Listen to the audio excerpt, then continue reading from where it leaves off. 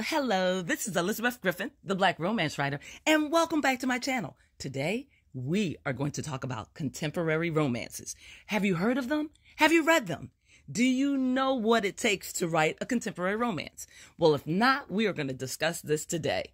And I'm going to give you my unique opinion because I'm going to delve into the Black community and some of the things that I see going on there that I think we should write about and we should address, because there are heated arguments on social media between the sexes, between men and women, and what they think love is, what they think relationships are, what they think commitment is.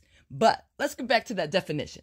Contemporary romance is considered romance novels or novels that are written after World War II. And these romances will discuss the current day events and topics and things of interest. So I have been looking at social media and I have been taking notes.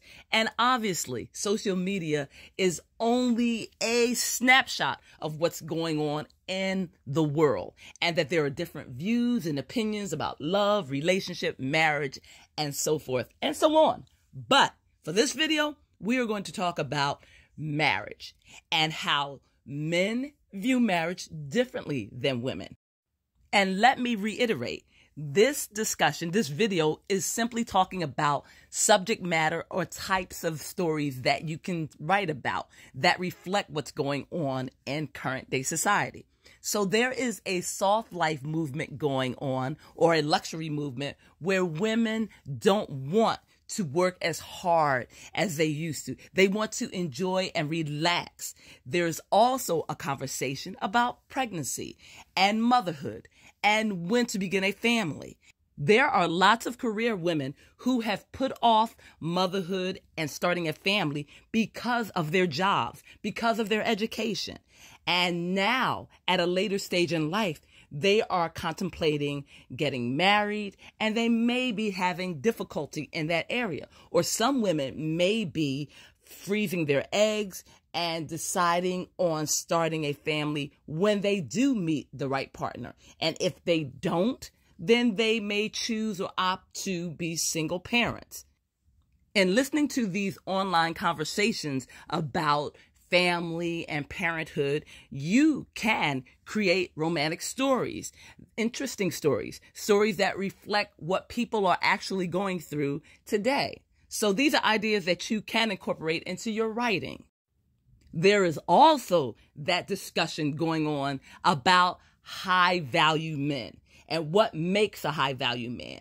And you can use your own definition. There are many out there, but you can choose to write about a high value man and what he is looking for, and maybe some of the struggles and some of the compromises he's going to have to make. Because as we know, there is no ideal partner out there and there is no perfect mate. We can also talk about what makes a high value man. Is it really all about money and how much he earns? Or does it have to do with his character, with his morals, with his ethics? That is up to you to decide and up to you to write about. And I'm sure you can present your story in either a comedic way or a serious way. It is all up to the writer. Now we are going to get into even more controversial territory. Have you heard about the passport bros? Have you heard all the discussions about men leaving the States and going abroad to find love, to find happiness, to find marriage? Because, as you know, according to social media and some platforms, the American woman is too modern. She is too liberal, too liberated. She's too busy living her best life. Well, that is according to some people. So these are also topics that you can write about. And I am sure they will be very entertaining, and we will fall in love with the hero and the heroine. And we will get to see life and relationships, and maybe we can end some of this hostility, some of this anger, some of this feeling like I am not the prize or I am the prize and you should value me. So I am having fun doing this video because there is so much we can talk about as far as contemporary romances. And as you know, lately in the news, they have been talking about whether or not men are the prize. As a contemporary romance writer, you can also look at marriage from the male perspective. I have heard conversations in which men are leery of getting married. They are concerned about protecting their assets, the money that they have accumulated before the marriage. They are also talking about having prenuptial agreements signed before the marriage takes place. There are also some men who are considering life partners instead of wives. I've even heard a conversation in which a man stated that he saw a marriage license as an agreement made between him, his wife, and the state, and that he did not particularly care for that arrangement. As a romance writer, you know how important tension is to a story. It is what moves the story along. It is what keeps the readers engaged. And the subject matter that we're talking about today, that can create a lot of tension. There are also conversations that men are having about paying child support and whether it is fair for them to pay certain amounts. There are also men talking about wanting to have 50-50 custody of their children instead of just having visitation rights. So these are all things that you can incorporate into your contemporary romance novel. Have we talked about interracial dating and swirling? That is also a heated conversation. And there are conversations about swirling gone wrong and divesting from the Black community, both male and female. So you can delve into these subject matters and create comedy, create drama, create suspense, whatever you choose to do as a writer. And we haven't even begun to talk about single moms and how they seem to be getting a very bad rap in some circles. Single motherhood is definitely seen in the Black community and it should be written about. We should see the pros and the cons.